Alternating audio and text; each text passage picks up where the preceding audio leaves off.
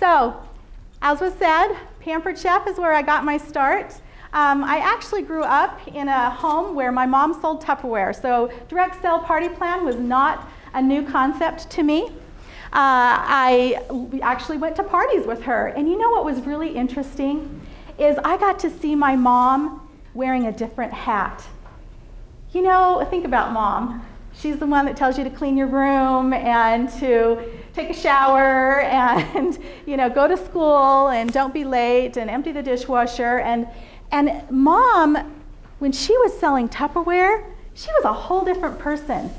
I loved it. She was this entrepreneur. She was contributing to the family. She was one of their top achievers as well when I was growing up. So when I fell in love with Pampered Chef is because I have a love for cooking. And I want to just tell you a little bit about the Pampered Chef story that you might not have heard before. So Doris Christopher, how many of you know Pampered Chef, know Doris Christopher, or at least have heard of her? No? Okay, well, she was a young mom trying to contribute to her family as well. And she lives in Chicago. In Chicago, they have a great big mercantile. And there's an exchange there at the Mercantile Exchange, but they also have a shop, this is kind of echoey, a cookware shop. And that little deep dish baker right there is made of stone. And she loves to cook. She went into the Mercantile. It was near closing time. And she looked at this, you know, she's used to metal and glass baking pans, and she looked at this and thought, well, how do you use this? There were no instructions. It just talked about the material that it was made with, stone. And so she asked all of the clerks, how do you use this? And none of them knew. And they're getting anxious because it's closing time and they want, does anybody work at a place that closes and you're trying to kick the customers out? So they were trying to do that with her. And finally the owner came up, or the manager, and said, lady, just take it home, experiment with it, bring it back on Monday, and you tell us how to use it. And that's exactly what she did. She took that home and she fell in love with it. She made biscuits that didn't burn. They were nice and fluffy. She started going back to the Mercantile and purchasing all different kinds of things that she had never seen before. And she would use that in her cooking, and all of her friends would come over and they would like, oh, where'd you get this? And where'd you get this? And how did you do this? And you know, with her entrepreneurial spirit, and had recently been to a Tupperware party and loved that model, she said, why not do this? Why not take cookware and use the direct sale model of Tupperware and go into my friends' homes, just do a little demonstration and see what happens. And that's how it started for her. And so it's just a great, great story. I love it. Any questions about Doris and her story? Okay. All right, well, this is jamberry. I heard somebody say, what's jamberry? Jamberry are nail wraps. And so it's for fingers and toes, really fun nail wraps. Come on. When I was introduced to jamberry, they were in a 2-car garage behind an AutoZone. And they were trying to convince me to give up my huge downline. Is this bothering you guys to hear it? Because it's echoing back into me. No? Okay. It is a little loud, and I'm kind of loud. So let's just turn this off and see if it works without it. Well, I don't know. It's not turning off for me now. All right, can you still hear me? Can you still? Okay, perfect. I think I like that better. Okay, so this started in Orem behind a 2-car garage in an behind an AutoZone. And it was really interesting because I walked in for an interview. They had called me, they had sought me out and said, we'd like you to be our business development director. It's a new startup company. I was interested. I'd been with Pampered Chef for 14 years.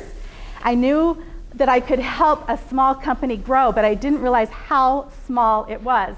It was the one on the red, the one in the red is Christy. Her husband is the CEO. And it was him. And he owns Blue House Skis. He's an entrepreneur by heart as well. Blue House Skis is a great company in Salt Lake. And so he's helping his wives with this sticker company for fingers and toes. And I'll tell you a little bit about how that happened. But I walk in for an interview, and here he is with his Blue House Ski shirt and his hat, his cap on backwards, and holey jeans. And I don't even think he shaved. And we've got a little IKEA table with some folding chairs. And I'm thought, oh boy, yeah, I'm going to leave Pampered Chef for this. But I couldn't get it out of my mind. And you know that thing that just sticks in your gut? I don't know if you've had that experience yet, but you will. That thing that sticks in your gut and you just eat, drink, and sleep it. You just constantly are thinking about it.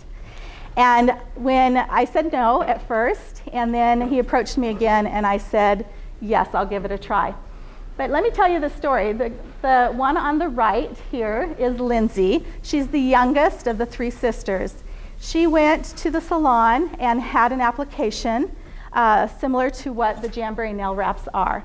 And again, it's applique for your fingers and toes, almost like a shrink wrap.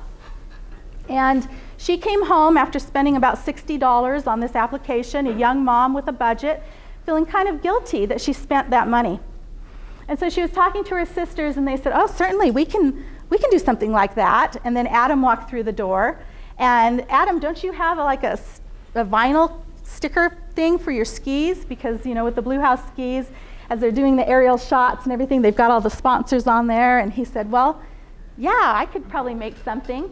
And they started wearing those. They just wanted it for themselves. What they did was they searched online to see what they could find for a do-it-yourself.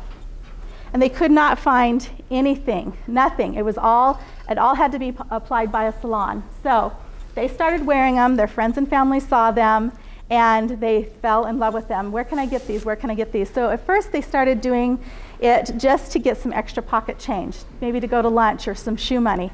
And then it took off from there. When they had 80 consultants, they did it through a Groupon. So they were selling the product through Groupon and online. They captured all the email information from their customers. And so when they decided to take it direct sell party plan model, they emailed out all of their customers. And they said, you know, we're thinking about doing this. Is anybody interested to sign up to be our first consultants? And they had about 80 that said yes and signed up. Now what do you do with them? They didn't know what to do with them, so that's why they called me to develop all their training. And yes, in 4 years, we went from 80 to over 130,000 consultants selling over $500,000 a day in stickers for fingers and toes. That's a pretty big success story, yeah. It's not me. This product is made in the US. Adam is just brilliant. I hope that he can have the opportunity to come speak with you one day. He really is brilliant, and he knows how to manufacture, and he knows about this industry, and what he didn't know, he researched and found out. He worked, he didn't sleep. He would make these day and night. He was the only one, so he was in the back creating these wraps. The sisters would create the designs, tell him what they wanted to look like. He would go on the machines, create them, and then I was up in the front doing everything consultant facing. They're training, they're motivating, incentivizing, creating incentives for them to produce. And we're going to talk about that in just a moment. Any questions about Jamberry? Now you know, the guys that were saying, what's Jamberry? Do you know now? Okay. And that's just right there in Linden, Utah. Yep, just 8 minutes from my house. All right. So Jamberry, the second day I was with Jamberry, I created their commitment to charity program. As you heard, I have a degree in social work, and so it's a passion of mine. Philanthropy is a huge passion of mine. So I noticed that Jamberry did not have a give back program. And so I created the commitment to charity program. And just in July, we were donating over $55,000 to the American Heart Association. That was just donations that we were able to do by selling the wrap. So we created a special wrap, a red wrap. The sales of that product, $2 for every wrap, went to this foundation. Now look at the total and just calculate in your head, $15 a wrap, how many wraps we sold to be able to donate over $55,000 to them in 1 month. Pretty amazing. We've been able to give over $500,000 to autism awareness and different charities that through this program. And so this was really hard for me to leave Jamberry because of the philanthropy side of it and supporting nonprofits. And so that's actually what I did when I left, is went into nonprofit. But here's the thing. When you take a company from pretty much 0 to 140,000 consultants, other companies take notice. And so just about daily, I would have 4 or 5 headhunters calling and job offers. So we'll talk a little bit more about that. And just, oops, it's the other key. Just so you can see, in 2013, Jamberry was named the Elite Company of Entrepreneur for the Year. We won that, and that was the Rising Star Award for Entrepreneur of the Year. And there above me is Adam, who is brilliant. And just this year, we were honored to have the Ernst & Young Entrepreneur of the Year. So Adam was honored with that, and that was for new businesses.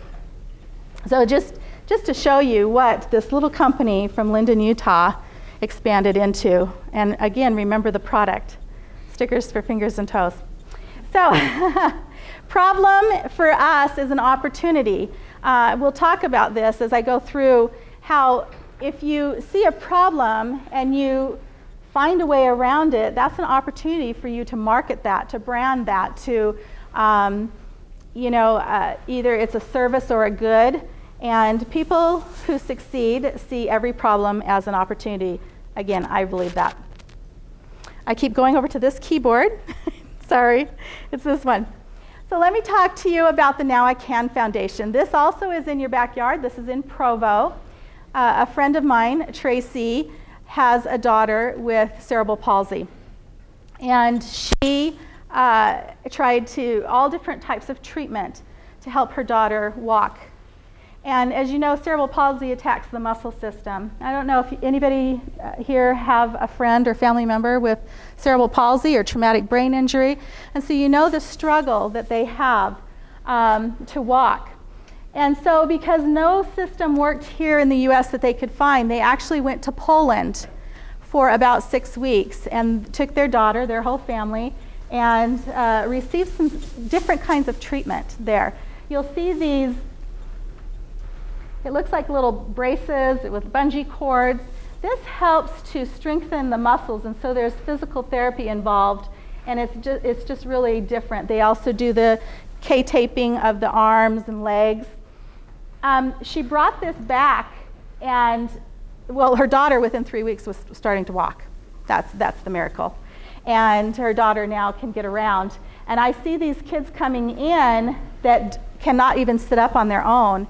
And within about 2 weeks, 3 weeks, they're standing on their own with these little suits. And then they slowly loosen them as it's 4 hours of physical therapy every day. But to see these children and the expression on their face when they can stand on their own without their walker, just amazing. And so I can't even get into this because we need to move forward, but this is just an incredible program. If you're looking for an internship, contact me, because I would love to hook you up with the Now I Can Foundation. It's just a beautiful mission. Everything can be for grants. Insurances don't pay for this therapy, and so what I'm doing is the fundraising aspect of this to get funds so that families can come and not have to pay out of pocket for this therapy. And all over the world they come for this therapy. So again, entrepreneur, not that she's making tons of money, but she's making a difference. And for me, that's my driver, making a difference. All right, let's talk about Willa. This is one of the companies that I'm with in New York. This is a company, this is a mom, Christy, who, at a young age was using the Proactive. She had heavy acne on her skin. And it actually bleached her skin and made it so thin that she was very sensitive to the sun. And at age 29, she found herself with skin cancer all along her jawlines. And, so as her daughter's rising up and getting acne, she is saying, put on sunscreen, put on sunscreen. Anybody put sunscreen on your face? Does anyone wear sunscreen on your face? It's greasy, it's heavy, no one likes it. So Christy worked with some pharmacists and chemists and came up with a sunscreen that is not heavy. In fact, it feels like silk. And even though it was made for teenage skin, I wear it as my foundation because it has a little bit of tint and it gives you that sunscreen. And really, you do feel like it's silk. So kids didn't mind putting on the sunscreen on their face. And look at her daughter's complexion. It's absolutely flawless and beautiful. And so I'm helping them because they decided, they've been in Target and other places like that. They decided to pull all their product from retail and go into the direct sale party plan model. And so that's why I'm flying out, in fact, next week to be with them for a week. I was on a conference call with them this morning, just helping them build out their compensation plan, their retention programs, their fast start rewards, their anything that motivates the consultant. Just to show you the opportunity here. Remember, there's over 130,000 consultants with Jamberry, and that's only a 4-year company. This company is only 4 months old, and we have under 300 consultants in these areas. And you can see, if you know anybody in South Dakota or North Dakota, Nebraska, let me know, because I would really like to get those going. But the opportunity is huge for growth, huge. Just to tell you, if you're into direct sale party plan or the MLM model, and they are different, you can ask me in quick Q&A if you want why they're different. But Texas and California, Florida, and the Midwest usually will populate first, no matter where the company is from. So this company is from back east. You can see that it's heavy in Connecticut because some of their friends. But Jamberry was from Linden, Utah. We still have the biggest population of consultants in Texas. So it's just so you know kind of where to market and brand too. Of course, you want to go all over, but. All right, Jim Rohn. Success is neither magical or mysterious. Success is the natural consequence of constantly applying the basic fundamentals. So what are the basic fundamentals? Anybody want to shout some out? Did I already put you in a coma? Cash is king? I don't believe that, actually. Because I helped Jamberry grow without cash. They started without any seed money. They started with their $20,000 in savings. And we didn't pay for, we did organic reach. That's a big thing that I teach these startup companies, is really how to get your name out there, get your brand out there without paying for a professional to do it for you. It's called an organic reach through social media. You can do it through Pinterest, Instagram, Facebook. In fact, I don't know if you've ever been invited to a Facebook party for one of the direct sell companies, but I teach how to do Facebook parties, how to do Pinterest parties, how to do Instagram parties. And so that's another thing. It's kind of my niche that I've created that no other person is doing. So companies want to know how to do that. Human behavior, we have a need to be right. So I'm going to talk a little bit about this. We have a need to be right in our purchases. We purchase a product, why? Because we think it's going to work, right? What happens when it doesn't work for us? Is it our fault? Is it our fault? Okay, let's take skincare. We just talked about skincare. So we have the skincare regimen, 3-step acne program. Is it the product's fault or your fault in reality that it didn't work? Well, depends on the product, right? But more than likely, it is you not changing your behavior. It is you not changing what you are doing. So if you are needing to wash your face day and night now with this acne program, you may skip a day or two.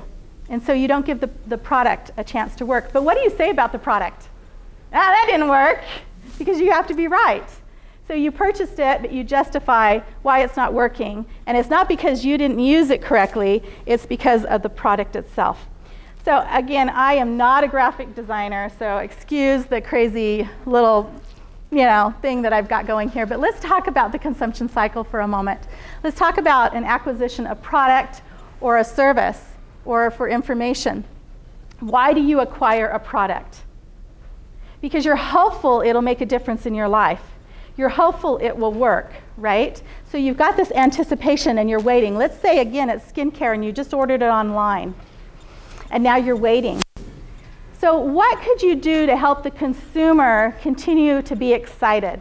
Well, send them a thank you email automatically. Those can be automated. Send a thank you for your order. We see that with Amazon. We see that with other things. Keep that hopefulness going. Maybe even if it's a product that they're not used to using, a service or a product that they're not used to using, maybe a little tutorial while they're waiting, a little quick video, whatever, I mean, think about that depending on what your product would be.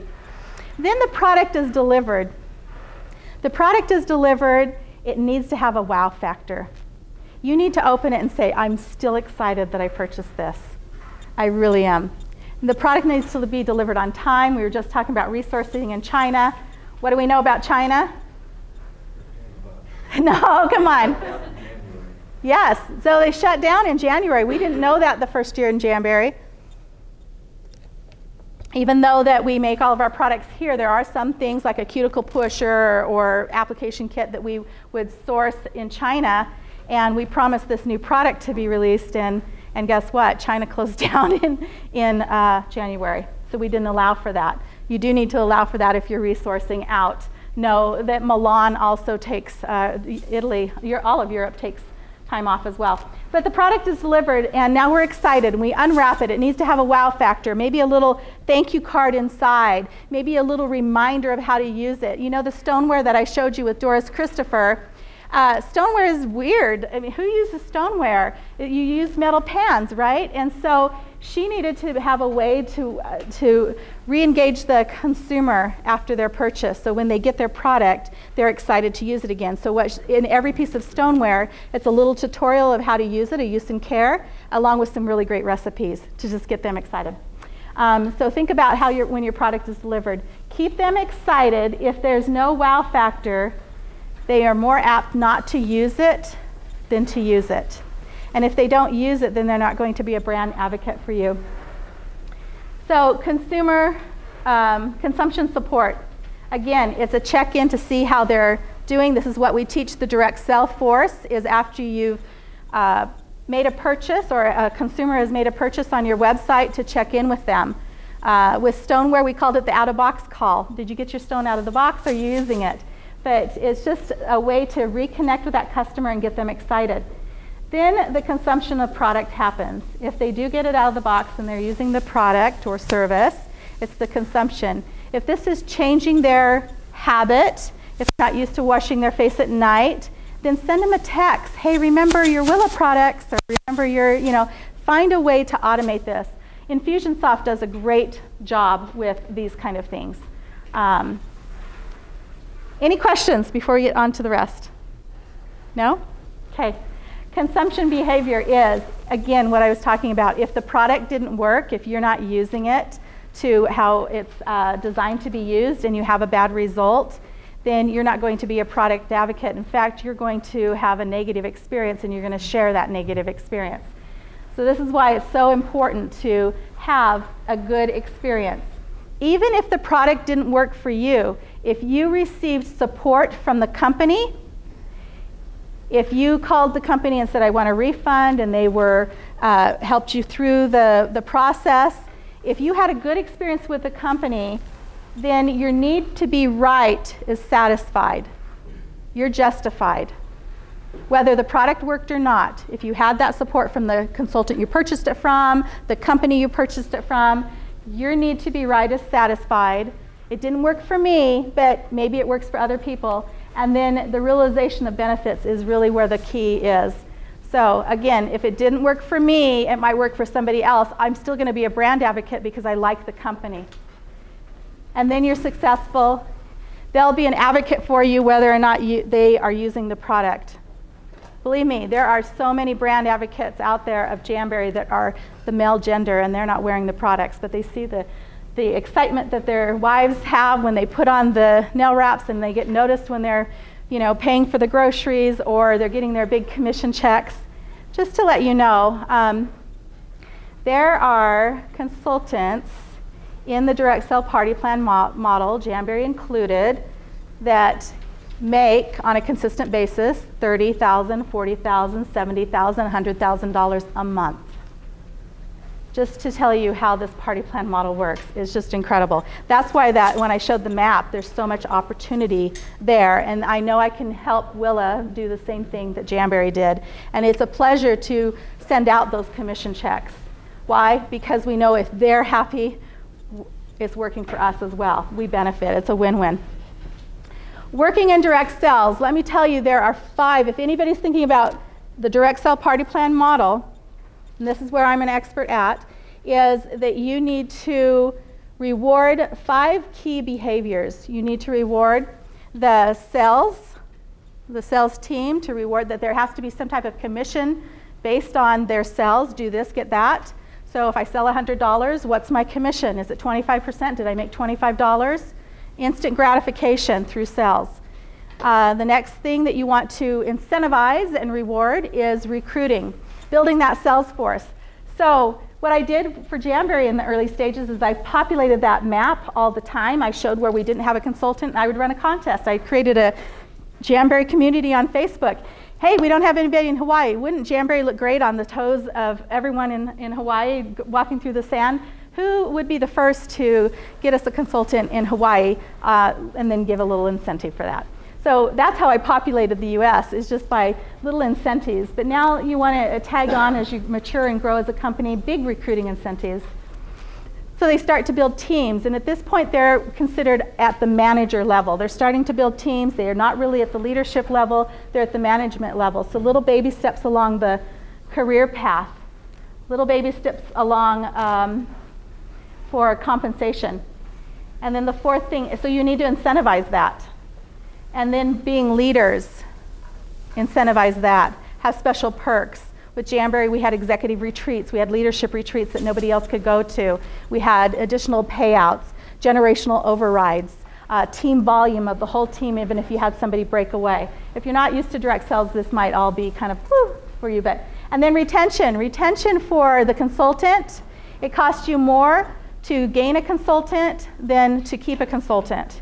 And so make sure that you're providing training and support for them. Make sure the products go out so they're not embarrassed that they promised somebody that they would get the product in a week and it took 3 weeks.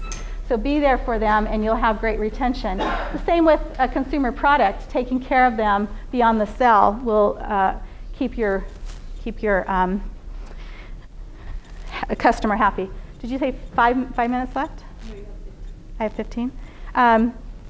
Just in closing, before I take some questions, because I did cover a lot, is everything you want is really on the other side of fear.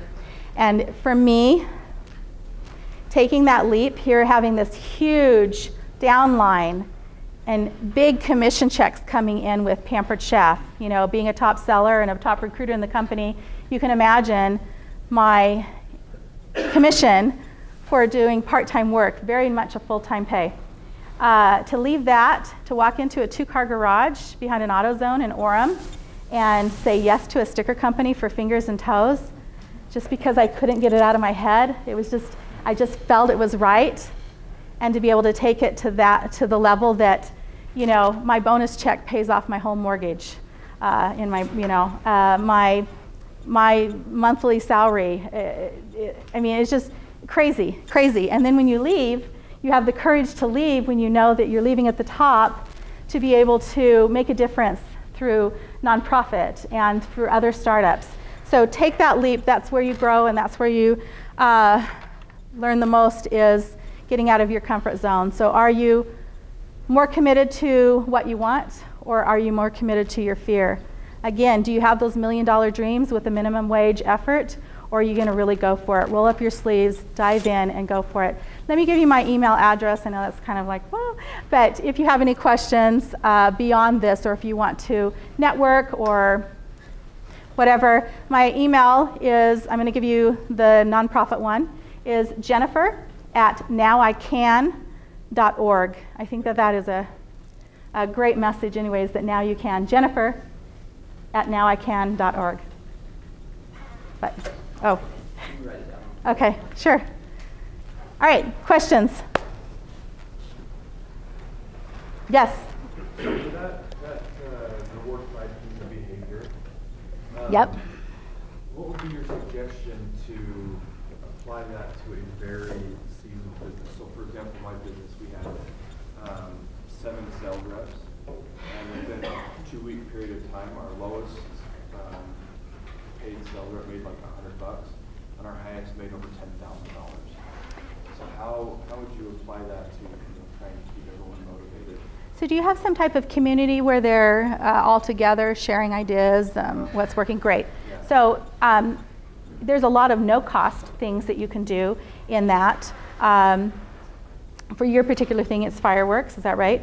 One of my girlfriends is involved in very seasonal, which is Halloween. So the big Halloween stores that pop up just for a month or 6 weeks. And it is a little bit tricky with the seasonal, for sure. The direct sales can be seasonal as well. The J months in direct sales are considered the death months of direct sales, January, June, and July, that you usually will take a dive. But keeping that group motivated, incentivizing that group, sharing tips and tricks, just doing recognition is huge. So for Jamberry, in the beginning, it was important that we had them on that community page, that we were sharing the success stories, that we were reaching out, being there for them.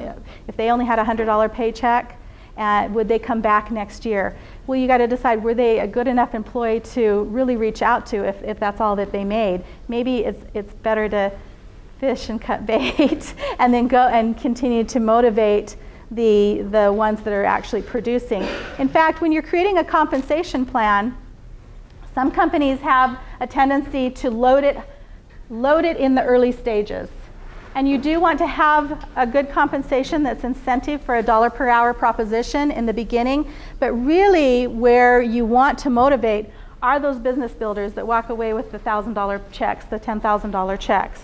That's really what you want to motivate. And so when you create a compensation plan, you create breakage along the way. Little carrots that some will go for and then not hit, so you don't have to pay it out. That's called breakage. Some will go for it and really do get it, and that's a win-win for the company because it produces more. But huge in community and supporting each other, maybe little badges of honor or certain titles, and yeah, that's what I would recommend. Yes? Okay, so just in your experience, you work with a lot of different companies that are multi-level or yep. are direct sales. What types of companies work and what types of companies don't? What types of products work and what types of products don't? What kind of environment are you really looking to say this is a good opportunity for direct sales? Here's my honest belief. I think that any company can succeed with just about any product, and because there is a consumer out there for just about any product. Now, if it's very scaled down to a specific niche that is very limiting, then that's going to be harder for you. But I don't believe that I think any company can succeed. Here's what I tell people in the direct sell party plan space is, I don't care if you're selling makeup or cookware or candles or jewelry, find what you're passionate about. That's the company you join, because all of them have great compensation programs. But find what you're passionate about, because that's who you are, true and being authentic to yourself. And you'll be have higher success if you find something that resonates with you. So I don't know if that really answered your question, but maybe you have a completely different opinion, but in my experience, that's my opinion. I've seen MLMs have one product. Maybe it's a product that didn't even really work very well, and they're selling subscriptions, and they're doing really well. So it just depends on your branding, your marketing, and who that product resonates with. Yes?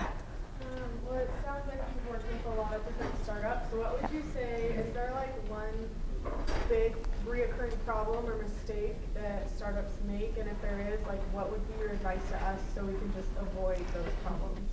You're going to find some of the mistakes along the way or some of the hang-ups along the way. With Jamberry, we had 60 and 70% growth for the first almost 3 years. And to keep up with that, we didn't hire enough people in the beginning. So we were understaffed, and I was putting in 70-hour work weeks. I don't even know if Adam slept. We were all just rolling up our sleeves and getting going. So getting ahead of the curve by putting some programs in place would have been nice. We didn't have that luxury from that growth. Now Willa is growing at a smaller pace. They only have 300 consultants, and they've been in business 4 months. I know we're going to really launch, but what I've been able to do is put those systems into place while we're slow, and then help, as we project the growth out. Does that help? Yeah. Okay. Just be ahead of the curve. Yes? In your experience, what was your most successful incentive or promotion that you did, and why? Okay, so different incentives incentivize different people.